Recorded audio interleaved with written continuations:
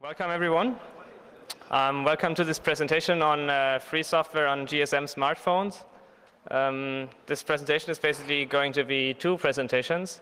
The first one is presented by me, and it's about the what I call OpenEasyX project, which is related to Motorola Linux-based smartphones.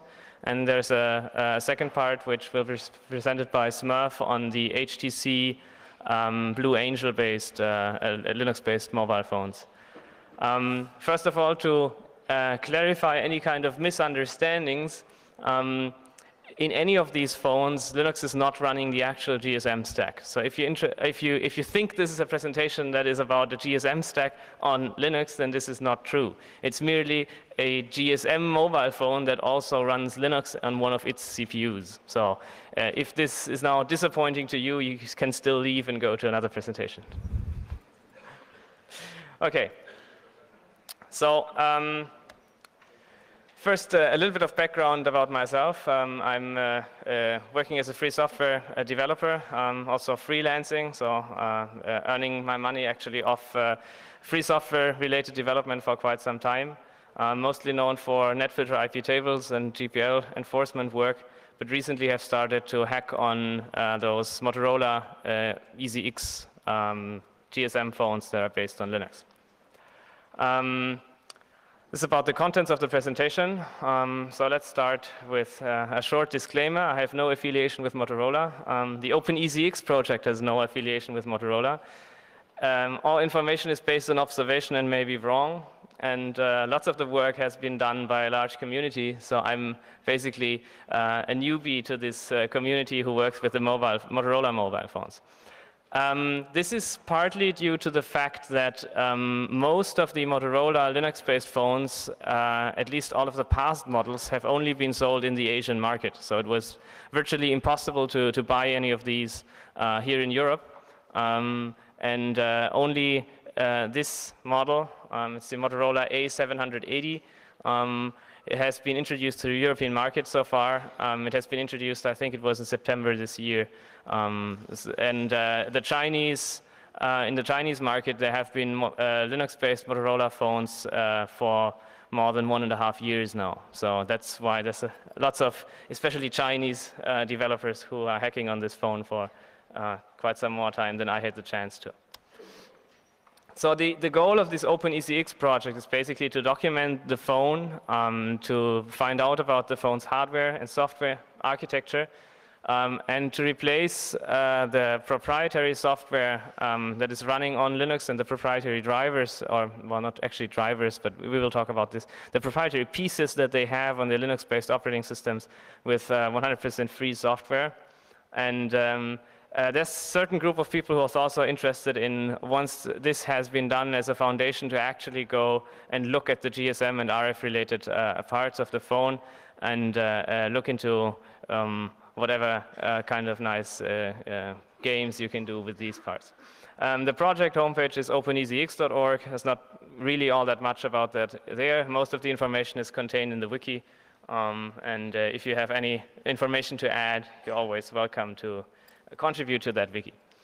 As I said, there's been a number of Linux-based GSM phones in the Asian market as early as 2003. That's the A760, A768, which look very similar to this A780. So it's the same flip kind of design for a phone. And now we have what Motorola calls the EasyX architecture. It's A780, the phone I have just shown. There's an E680, which looks like this. So it doesn't have this kind of flip design. It's an uncovered, unshielded touch screen on the front. But it's basically the same kind of hardware. I'm going to talk about differences later. So the E680 is only sold in the Asian market. This particular model I managed to buy from a Chinese guy who has moved to Germany and buy it on eBay here in Germany. Otherwise, I wouldn't be able to have that one. So, as I said, A780 is now available in the US and in Europe. Interestingly, the GPS functionality is only present in the European models. So neither the Chinese nor the US models have the GPS receiver, but the European do. I don't know why that is. So what is it, the A780? It's a quad-band GSM phone, so it works with all GPS networks on the planet. It has an AGPS receiver for, location services and so on. It has GPRS, Edge, HSCSD. It's based on an Intel X-Scale architecture. It runs a Monta Vista consumer electronics Linux. It has Bluetooth. It has a USB device port that can be, officially can be used for modem emulation and mass storage, so you can access the flash file system. And it has a transflash slot. Transflash is the latest incarnation of flash memory chips. It's from a logical and electrical level, it's compatible to SD card, but the physical dimensions, the physical characteristics are different. Okay, so the E680 is almost like the A780. It doesn't have GPS. It has a full-sized SD or MMC card slot. It has an FM radio. I don't know why they removed it in the A780. And it has minor differences in the audio subsystem, and a number, a handful of GPIO pins are differently assigned and so on. But in general, it's almost exactly the same piece of hardware and software. So actually, you can. Also, the E680i is basically an E680 with a more current firmware. So you can flash an E680i's firmware onto E680. That's what I'm running here. It works perfectly, and you have all the features of the new phone. I don't know what, marketing stuff. Anyway, so what did I do, or what did the others do when learning about the device? So obviously the first thing with any kind of device I do, since, I don't know, I'm 10 maybe, or even earlier than that, I had to take it apart. So the first thing I did is take the phone apart, take high-resolution PCP photographs, which tend to be useful if, especially mobile phones don't tend to work when you disassemble them. So you have to put all the connectors and different PCBs together again when you actually want to run them. And then at a certain point, you want to find out what is this, or what is going on. So you look at the high-res PCB photographs. The FCC database sometimes is helpful. Unfortunately, most of the really interesting information that is submitted to the FCC is confidential. So the full schematics and everything that have to be submitted by the vendor are not public, but you get, even though you get some interesting information about the hardware from the FCC database. This particular phone, obviously all kinds of radio frequency equipment have shielding, but this particular phone, the shielding was not, it was actually soldered on the PCB. So I had to unsolder all the different shielding covers. There's 7 or 8 of them on the phone. Look at what is there, the integrated circuits, try to Google for the circuits, try locate data sheets for those that are available. Also, the level 1, level 2, level 3 service manuals sometimes can be obtained from websites that offer them for like $5 or $9, websites where the business is to sell service manuals. Obviously, the service manuals don't go very in-depth, but still, it's a starting point. One of the things I always do when looking at embedded devices is try to locate a serial console port, which in almost all kinds of devices that I've looked at so far was quite successful. But in this particular mobile phone, there is none. I can now prove there is none because I know, well, I own the device. I have no root access, but I own my own phone. Isn't that nice? Anyway. So there is no serial console, but I didn't know that, so I was actually checking all the more than 100 test pads on the PCB individually with an oscilloscope by powering on and looking at the signal that happens to be at that pin when powering on the device.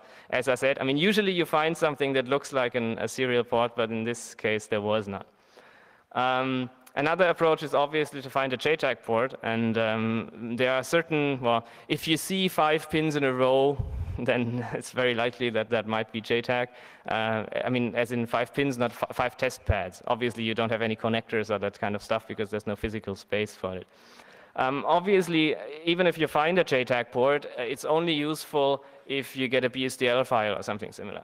Luckily, this phone runs an PXA270 X-Scale processor from Intel, where you can download the BSDL file from the website. If you don't know what BSDL is, it's called the Boundary Scan Description Language, and it basically describes the boundary scan cells that are embedded for the JTAG debugging port.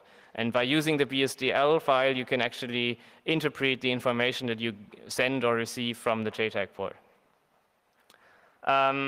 Also, be aware there might be multiple JTAG ports for multiple ICs. So this phone has 4 different processors. I'm going to show that in a couple of minutes, and obviously each of them can have its own JTAG port. So even if you find JTAG, it might not be the JTAG you want to speak to.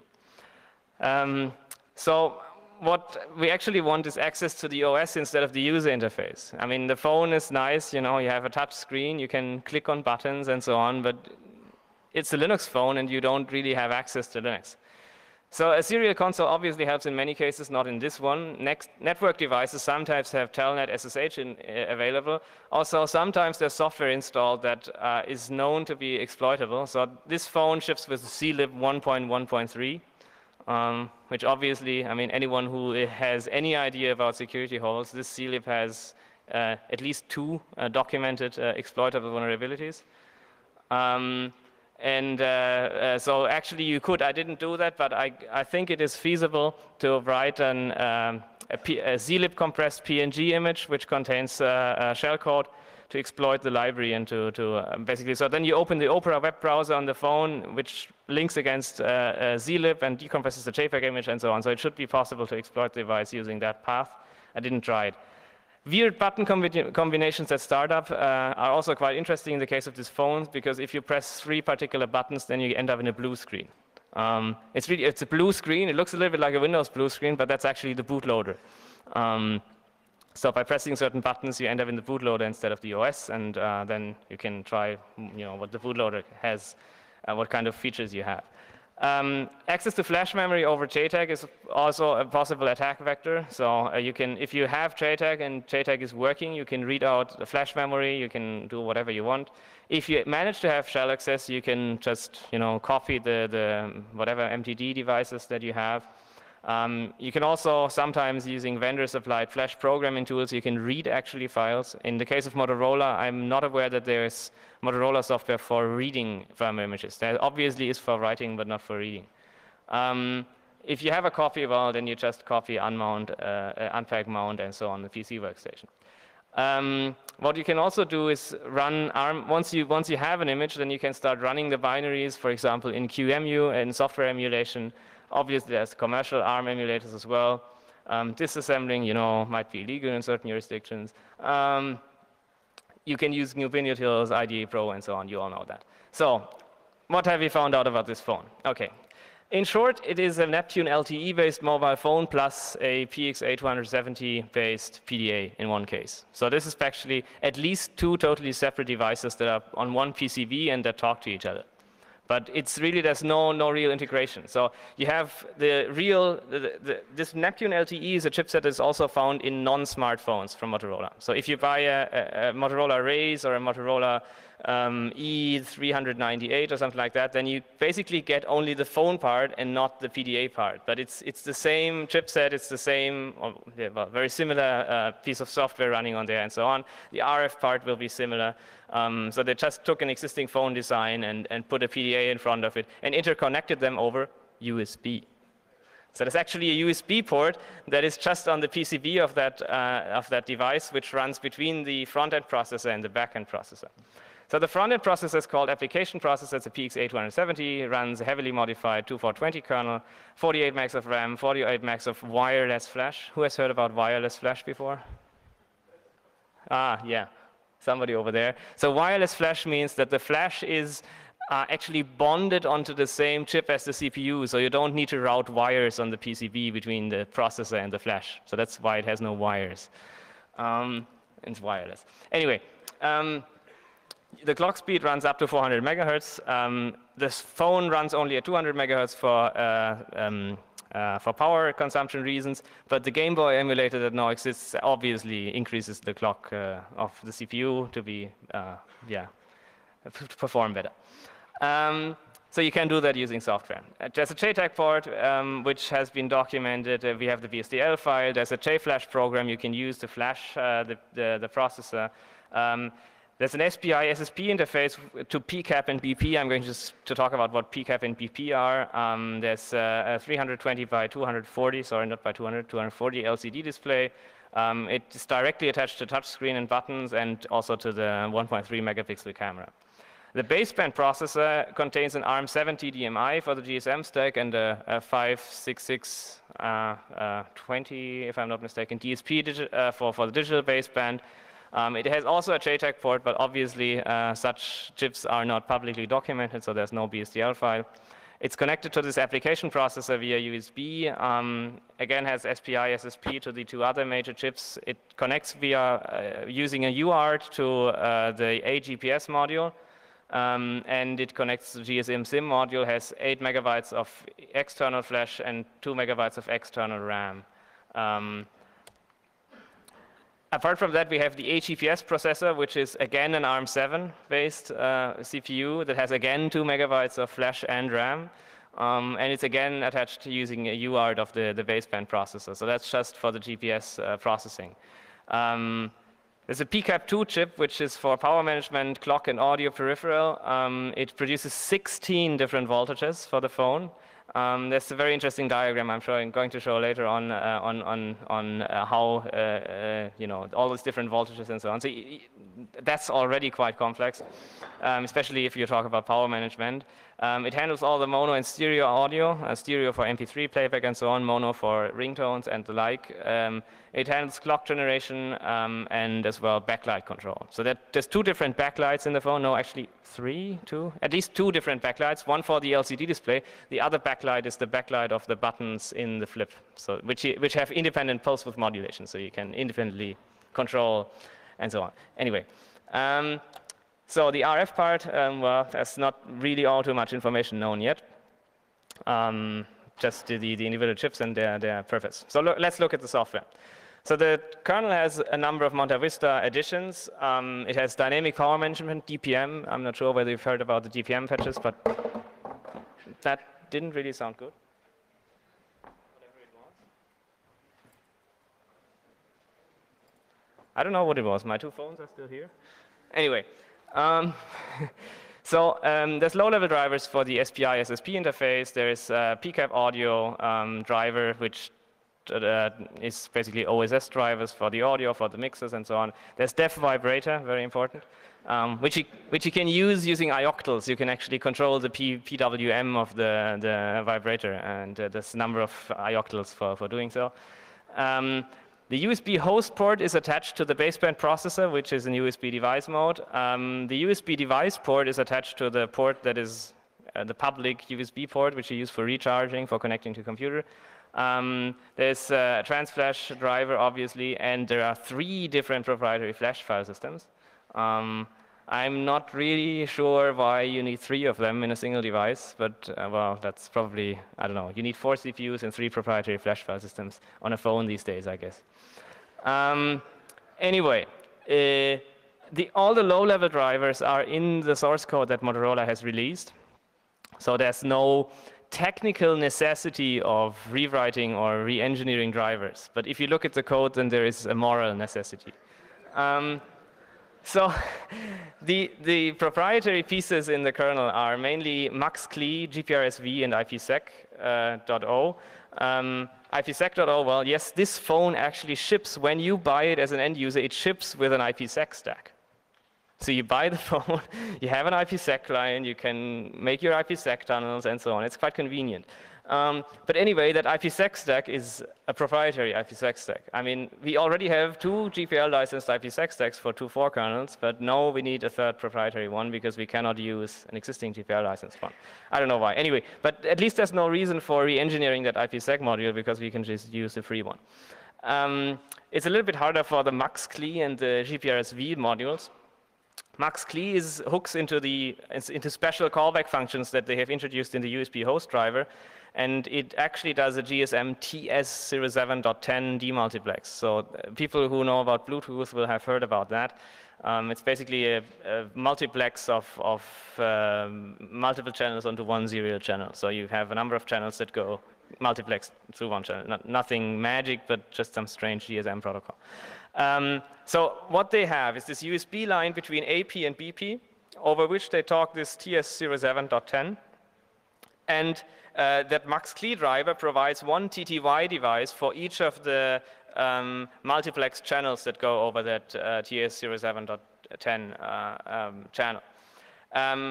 Then the GPRS works in a way that there's a GPRS v.o module which implements a GPRS line discipline that binds on top of those TTY devices, or at least two of them, because you have two different GPRS connections. You can have two different GPRS connections at the same time using that phone. So it implements this line discipline, which also then it hooks somehow into NetFilter to intercept DNS packets. I haven't really figured out why that is or what the particular purpose is, but it intercepts DNS packets and does something magic. And then it provides GPRS 0 and GPRS 1 network devices. So it's a regular network device. So if you have shell access, you can just ifconfig and do the usual kind of thing. I'm in the process of rewriting these modules to have a free implementation of them. It's actually quite convenient to do so because Motorola has left almost all the development and debugging information in there. I'm not only talking about debugging information of object files, but I'm talking about callback functions in which you can hook in order to obtain hex dumps of all the packets going back and forth on the USB and stuff like that. So it's, I don't know, maybe they didn't have time to remove it. I don't know what the reason was, but it's nice though. So what other software do we have? Well, this actually doesn't run UClipc, it doesn't run BusyBox, it has the full glibc, it has a full bash, it has the full file utils, it has the full, all the GNU system. I mean, why? I don't know. I don't know. It's an embedded device. The GPS is not EMIA compatible. There's no serial device emulation. There's some proprietary library that uses the MUX-CLI kernel module to tunnel through the USB, through the baseband processor to the AGPS module that attaches to the BP. So that's not very easy. The user interface is an embedded Qt and the Motorola EasyX toolkit, and obviously all the front-end applications are proprietary. Java, well, it has J2ME, including 3D Java APIs for strange games, but well, who wants Java if there's running Linux on the phone? So other applications they have is Opera, Helix Player, so the player can play MP3, WMA, MP4, AAC, whatever. It's a full-based Helix player. That's the Copilot GPS navigation, map and route program, and so on. Yeah, well. If you play with phones. So firmware images is another interesting issue because, I mean, when you want to flash something of your own onto the device, then you somehow need to flash it. I mean, obviously you could use the JTAG port, or the alternative way is use the official flash update procedure that was designed by the vendor Motorola in this case. What they ship is SHX firmware images to their service centers. I don't think there's any legal way of getting these firmware images, and they're proprietary Windows apps, which actually require dongles, if I'm not mistaken, at least on originally, in order to program them. So the SHX files contain lots and lots of stuff, including a bootloader for the application processor, Linux kernel root file system, language pack, boot up logo, DSP code, cryptographic signatures, and so on.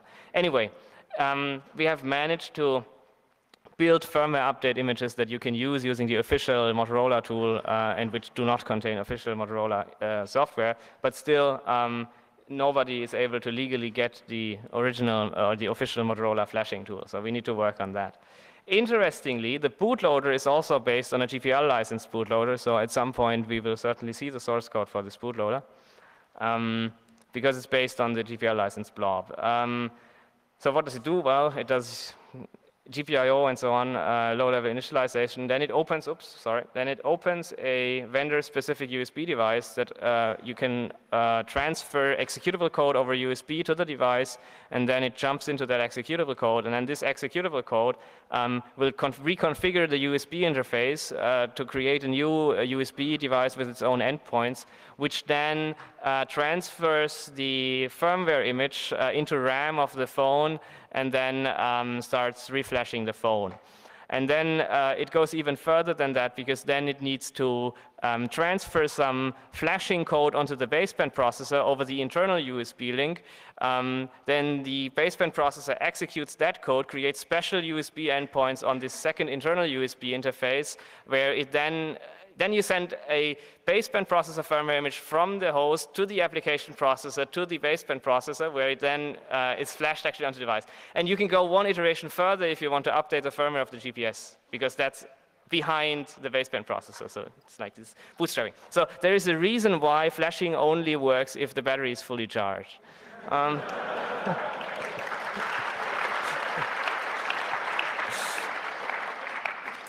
Interestingly, since the bootloader is based on the GPL licensed blob, there is support for a serial console in the binary, but it's not used. If you look at it, I mean, you can even officially look at it because it's GPL licensed, so you can actually disassemble it without having any legal problems.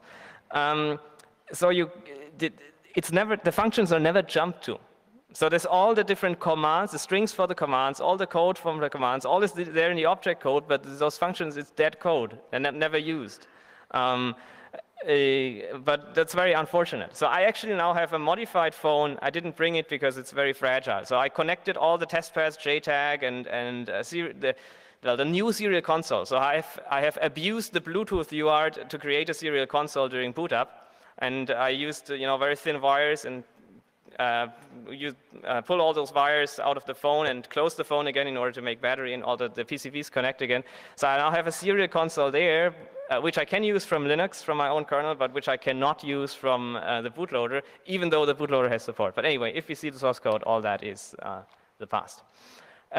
So, well, yes, they have a USB device port, but actually what it is an enhanced mini USB, MU port.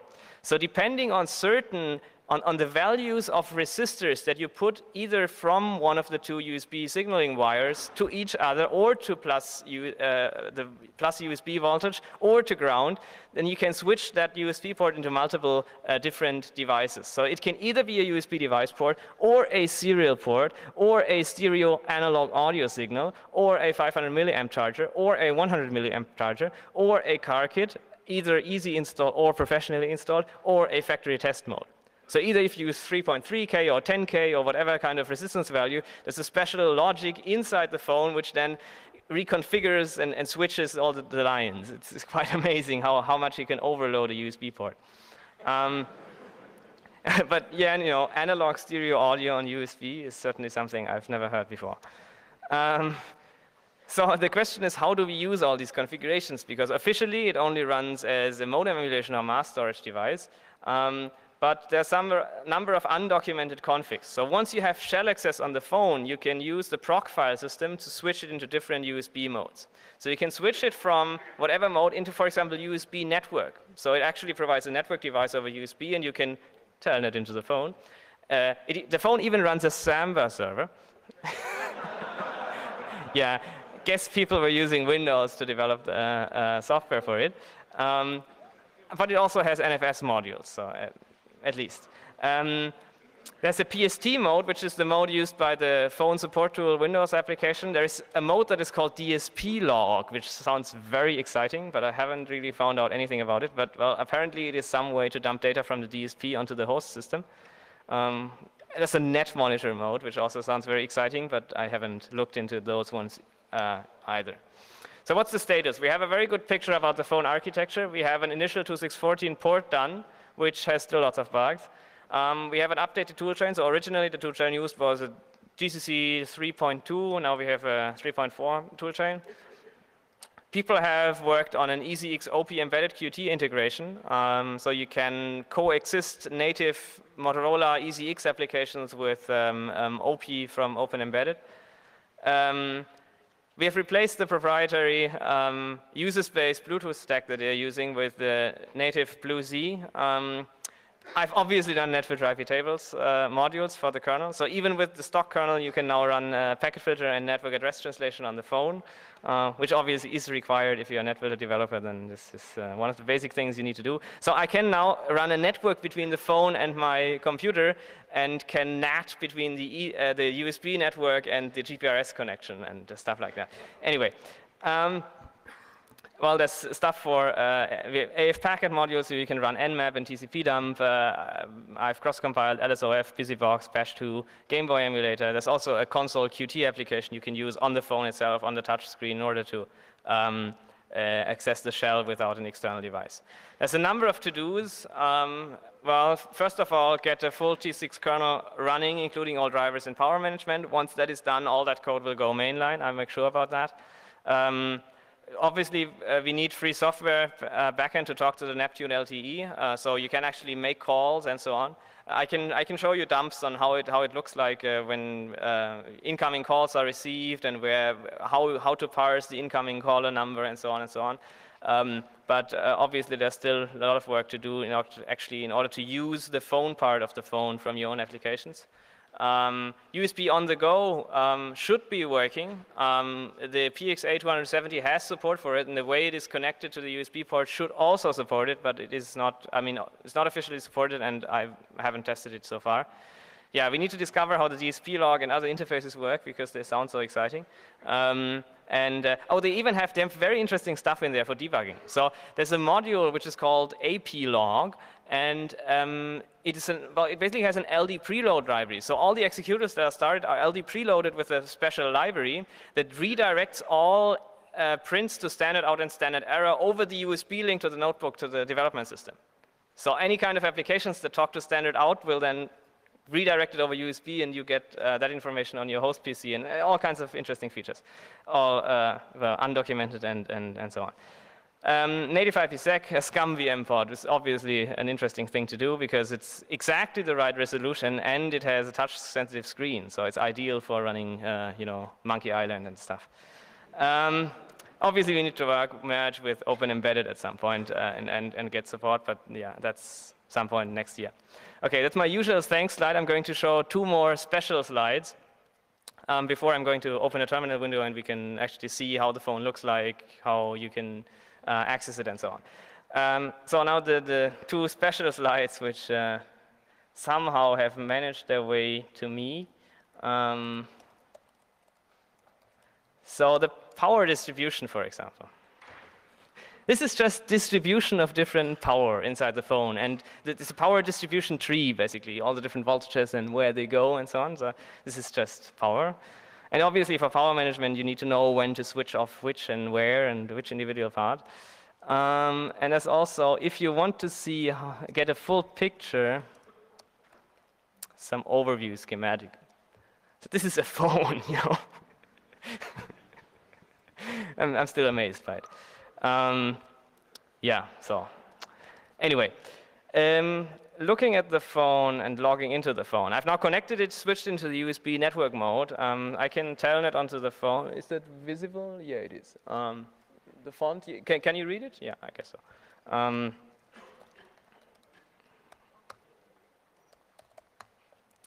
It's not even a root password. This is. I didn't remove it. There was none. Okay, so we can do.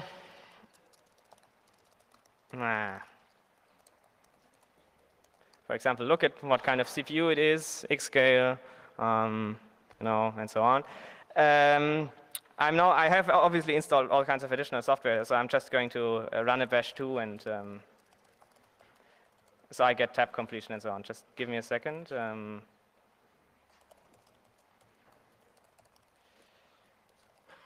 Okay. So if we look at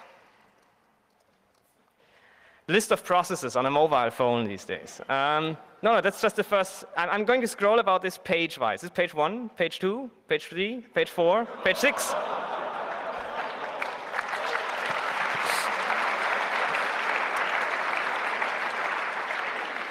So we have a multi-threaded sound manager with 6 threads. We have, let me see, the database daemon, yes. Here is the database daemon.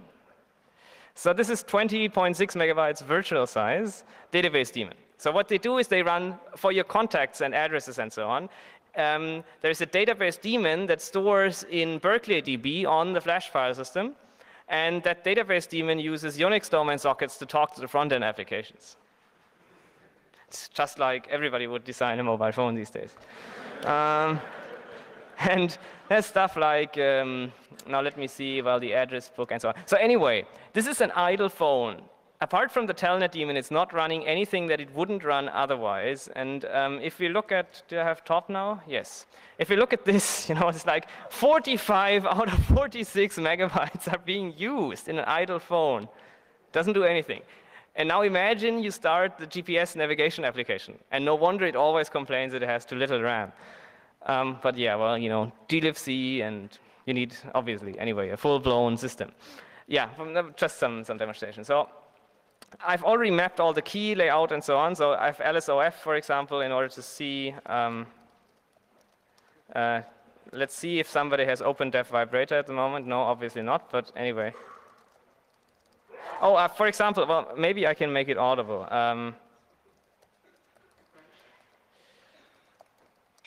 Yeah.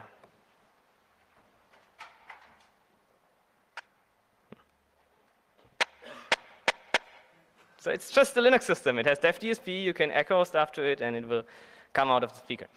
Anyway, yeah, well, I'm not going to go any further from this point because there's still a short presentation on the Blue Angel phone. I'm just looking for the speaker. Where is he? Oh, there he is, yeah. Well, maybe this is the time to come up to the stage and give some insight onto another Linux-based mobile phone that is available these days. Yeah, so please welcome Smurf for his presentation on the HTC Blue Angel phone.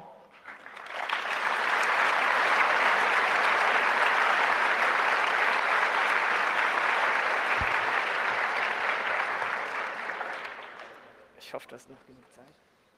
Ich denke schon.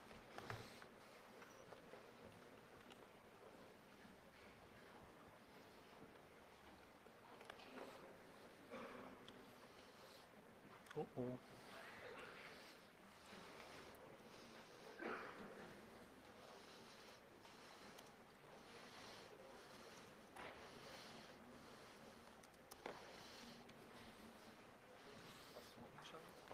Ja. Kriegst du kein Bild?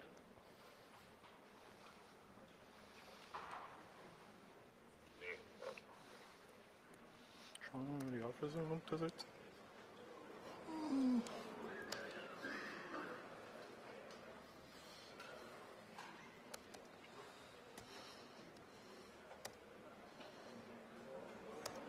Oh, oh.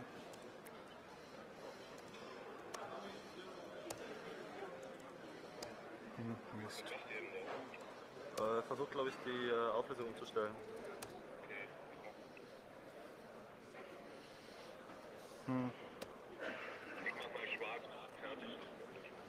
Okay. Kannst du irgendwie so 1024 das machen? Ja, das war, mag es gerade. Kleinen Moment. Maybe if there meanwhile are questions for the EasyX phone, we can answer to one or two questions while we get the notebook running with the projector. Any questions? Please use the microphones.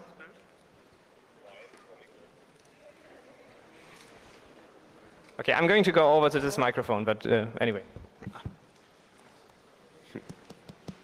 So there's a USB packet stream between the Linux processor and the GSM processor.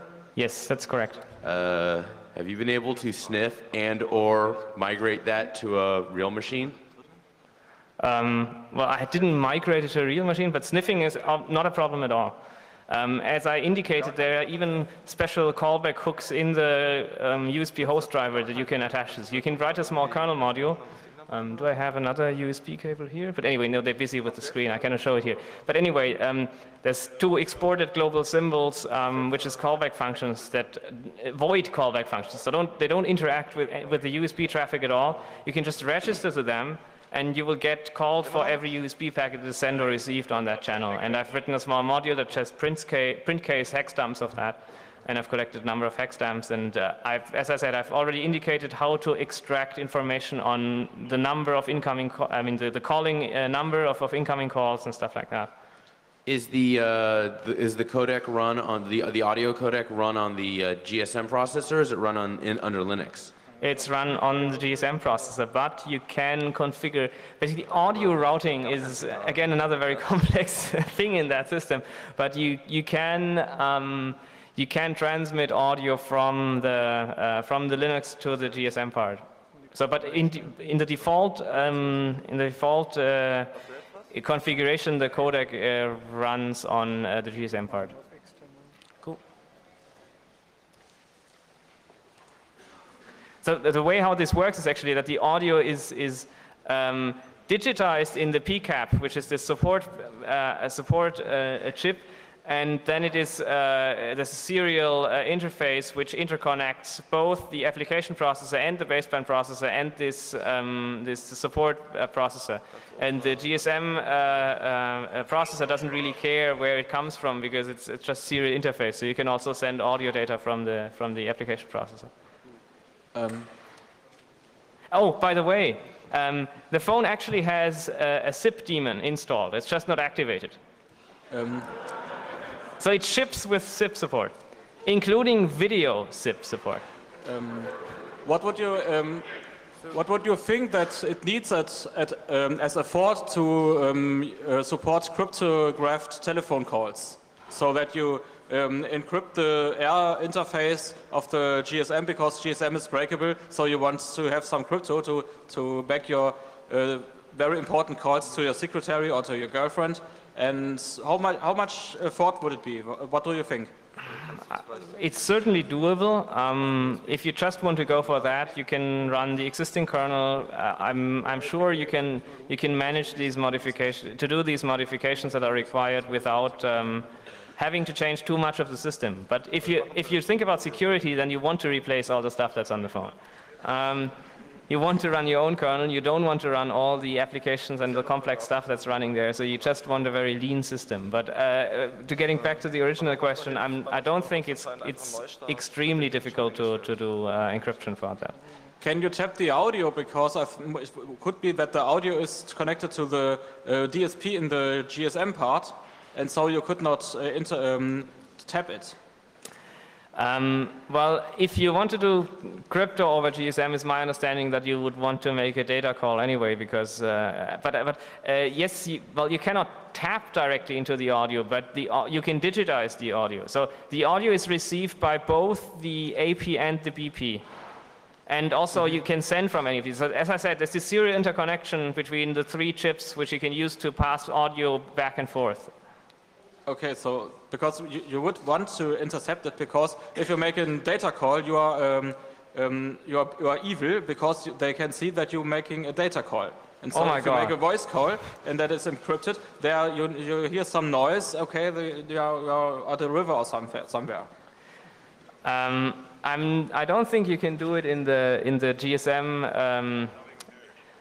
I don't think you can make encrypted voice calls using voice calls, because as I said, the audio is there's uncompressed PCM audio going into the GSM chip, and then it gets compressed using the, what is it, AMR codec and sent over the wire. So you cannot encrypt first and then put it into an audio compression codec. It wouldn't work. Okay. So the only chance to do it is make a data call and basically put the phone into voice recorder mode and record.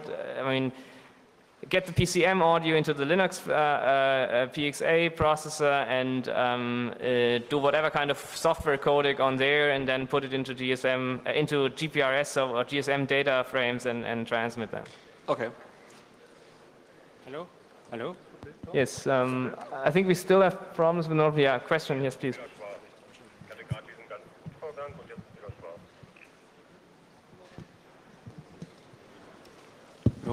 Is there an easy way to edit the flash file systems?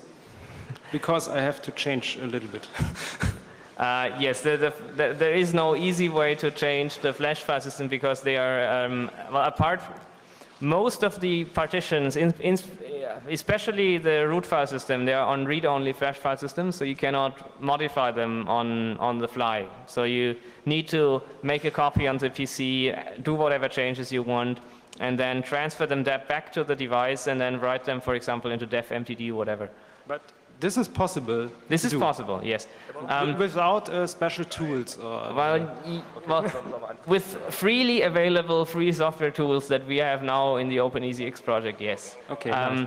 Because, well, the main issue is that the memory management unit of the application processor is configured in a way to protect accidental, in quotes, overwriting or modification of, for example, the kernel and the bootloader memory range. But an interesting fellow has written a hack that taps into the APM callbacks, because when the phone comes back from deep sleep, you have a slight time window in which you can reset those bits and remove the write protection from those memory areas, and then later on you can flash them. But that's a really cool hack.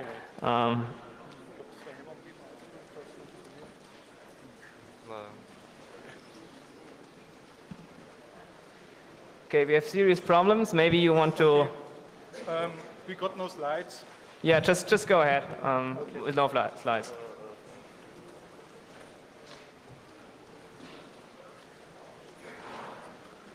Okay. Good evening, my name is Martin Schaller. I am developer of the Xanadux project, which tries to port Linux to Pocket PC phones.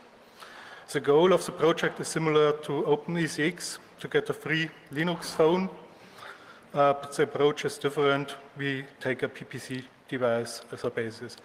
Unfortunately, the slides don't work, so I have just to do a talk.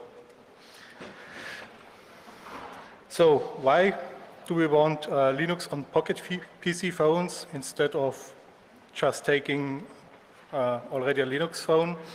The hardware is quite affordable and available. Nearly every network operator has the devices in his store, and they are usually quite well equipped. For example, this one, it's a HTC Blue Angel. It has wireless LAN, Bluetooth, a relatively large display, and quad-band GSM. There are useful tools for reverse engineering for Pocket PC phones. For example, Pirate, it's a handheld reverse engineering tool which also serves as bootloader. And why we want Linux? Because it's more flexible than Windows and it gives complete control over the hardware. For example, on the Windows it's quite troublesome to get the camera working with programs. You can only use it from the GUI.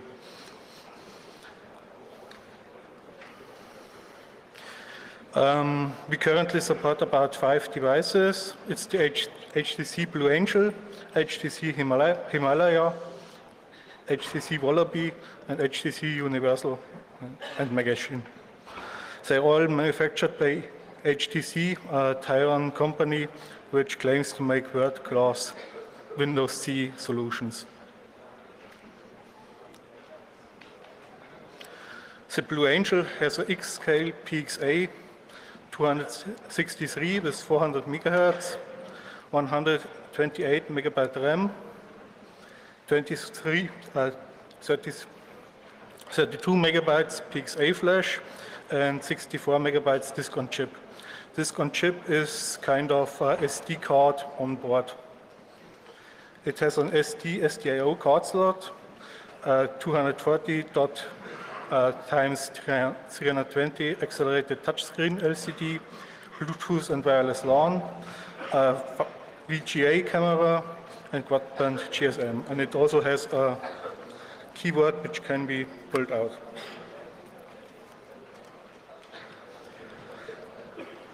Some of the things we used to get Linux working. First, it was Softgun, an ARM emulator, original designed for a National Semiconductor Development Board. Unfortunately, it is not powerful enough to boot Windows, but the bootloader works quite well.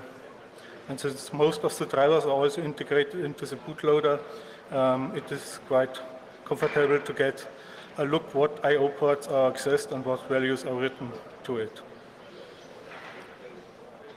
Next thing is HeyRed, the handheld reverse engineering tool. It is a tool where you can boot Linux with it and also make virtual physical address conversions and get some parameters from Windows like the frame buffer base address. Next thing is IDA Pro, an intelligent disassembler. And since the drivers are very well separated, each into its own DLL, it is quite useful to take a look what happens inside the driver. So, and of course, lots of trial and error, like flip this bit, what happens, and experience of code from other projects. Current status of the device. What works very well is the touch screen and the SD card interface.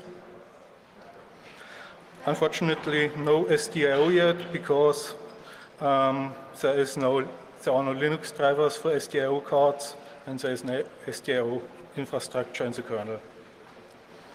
The audio works mostly. Headset and Bluetooth audio is not working. GSM voice works, you can make and receive calls. GPRS CST is working, but the communication is split into two parts.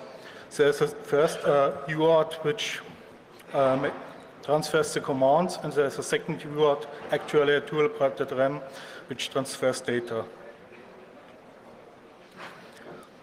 The keyboard works, except for some keys where the key map is missing an entry.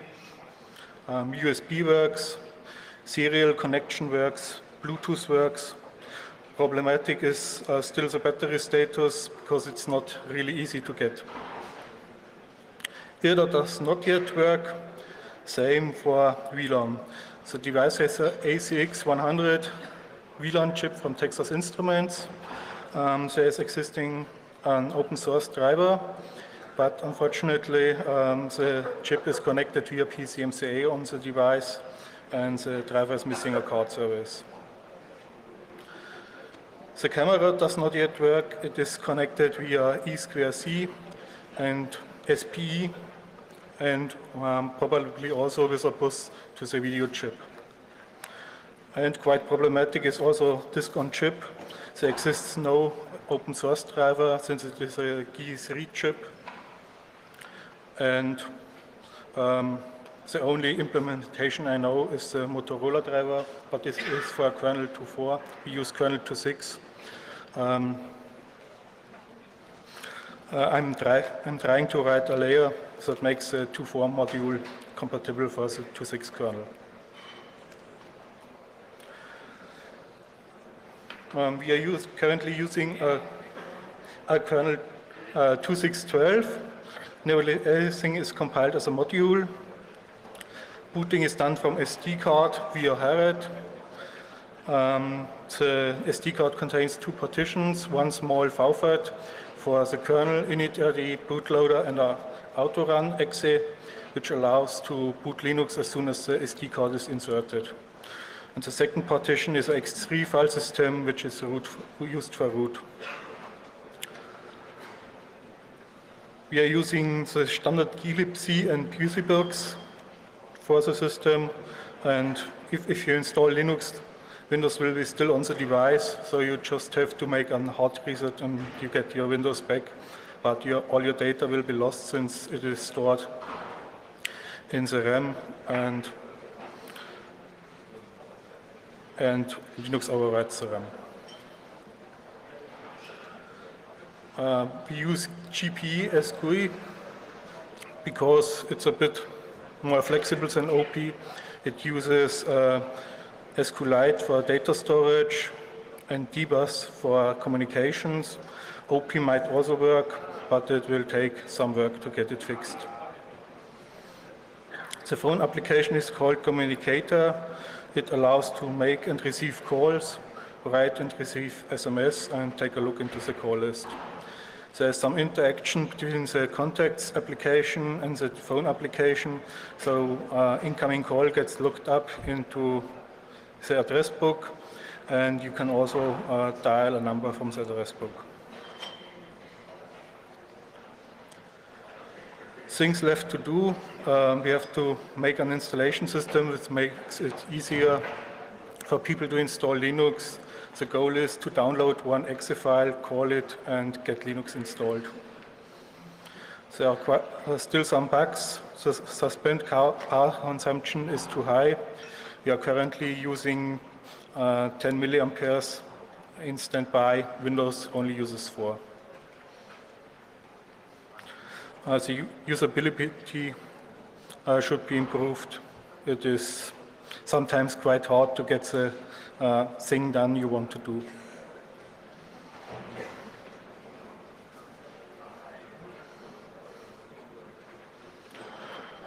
Okay, further information about the project. You can get some information at www.handhelds.org and at www.xda-developers.com. Also, there is a project page on SourceForge called Xanadox.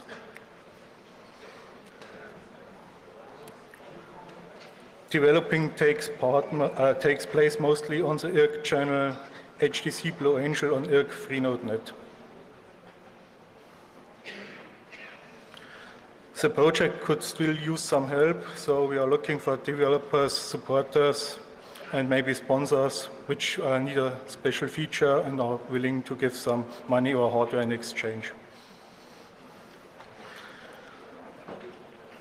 So that's for the HTC Blue Angel. Thanks for listening.